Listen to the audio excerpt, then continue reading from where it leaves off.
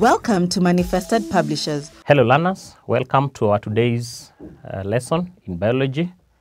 We are discussing the topic transport in animals, and specifically I would want us to discuss the structure and function of the heart.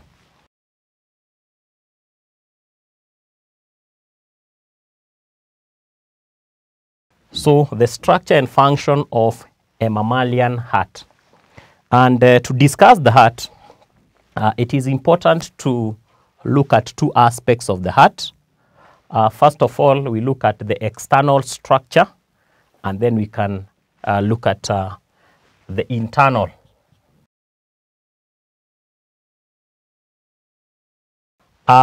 It happens that the external structure of the heart is found within the thoracic cavity of the body beneath the rib cage. So the heart is located within the thoracic cavity beneath the rib cage. And it happens that the heart, being a delicate organ of the body, it needs that protection. So you can say that the heart is located within the thoracic cavity beneath the rib cage, or beneath the ribs. Beneath the rib cage for protection. Now, the other thing is that externally, the heart is surrounded by a double membrane, and that double membrane is known as pericardium.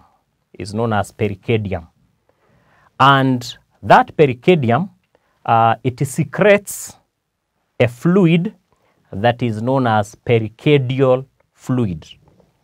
And the importance of that fluid is that it lubricates the heart during pumping, during its contraction and relaxation. Also, we are saying that that movement is likely to create some friction. And that is why the pericardial fluid acts as a lubricant. So we can say that the outer part of the heart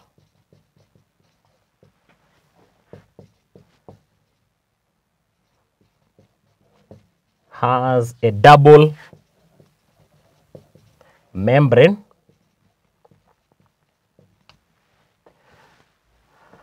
and that double membrane is called pericardium or pericardium. Now, so let's look at the functions of pericardium, which is the double membrane on the outer part of the heart.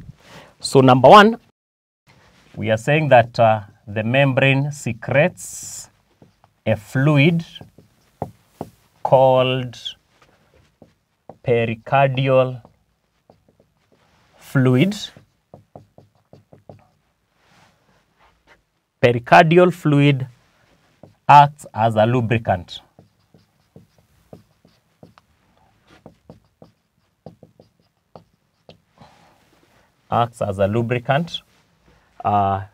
To minimize friction. So wherever there is movement, there is likely to be friction. So in this case, as the heart moves within its chamber or within its area of location, that movement is likely to create friction. And the pericardial fluid ensures that that friction is reduced by acting as a lubricant. Also, pericardium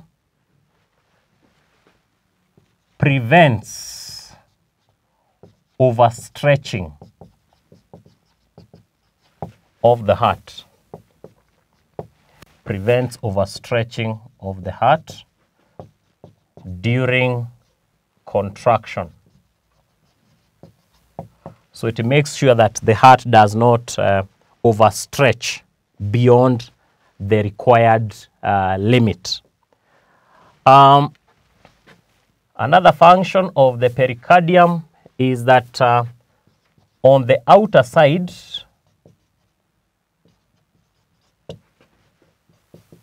it contains a fat layer, and that fat layer acts as a shock absorber. That fat layer acts as a shock absorber against any physical injury. Any physical injury that may take place. So basically, we've seen that on the outer part of the heart, we have a double membrane that is known as a pericardium. Pericardium has three functions. It secretes a fluid known as pericardial fluid that acts as a lubricant. That membrane also prevents overstretching of the heart during contraction. And three, on the outer side of the same pericardium is a fat layer that acts as a shock absorber against any physical injury that is likely to happen to the heart. Now, still on the outer part of the heart, we have the heart muscles. So that is now beneath the pericardium. We have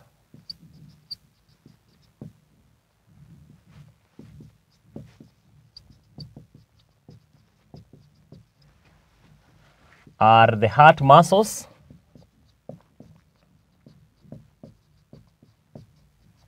and these heart muscles are called cardiac muscles. Cardiac muscles.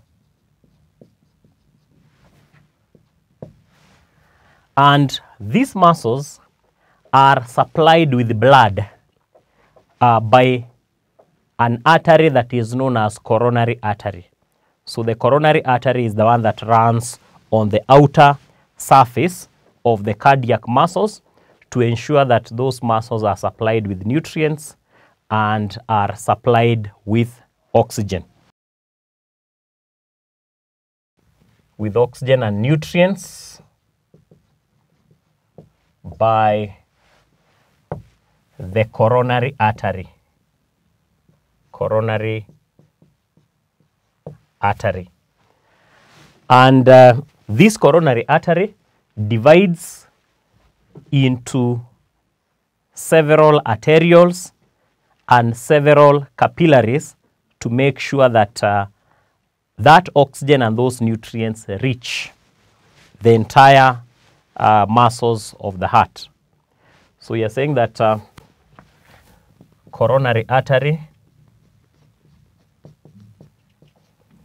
divides into arterioles and then into capillaries that reach all the tissues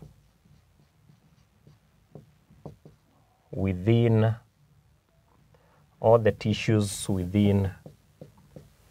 the cardiac muscles.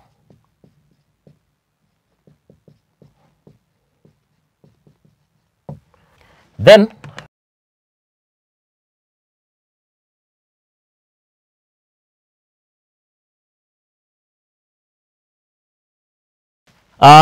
when these capillaries have supplied oxygen and nutrients to the heart muscles, they unite into some smaller vessels known as venules, and the venules unite to form what is called the coronary vein. The coronary vein is now the one that removes carbon dioxide from the heart muscles and other metabolic wastes. And those metabolic wastes are emptied into the right atrium. So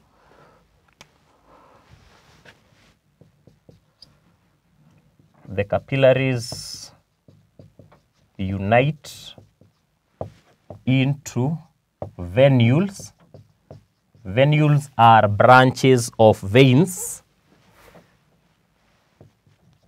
then form coronary vein.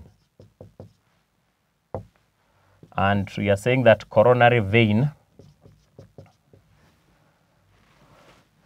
this one transports carbon dioxide and metabolic wastes and other, that is carbon dioxide is also a metabolic waste. So carbon dioxide and other metabolic wastes to the right atrium.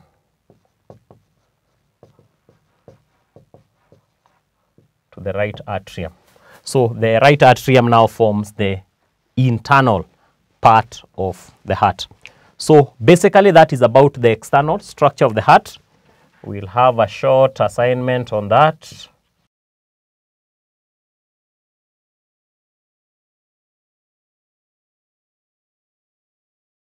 So the first question, what is the function of coronary artery? Number 2, give 3 roles played by pericardium. So that marks the external structure of the heart, and we'll continue from there next time.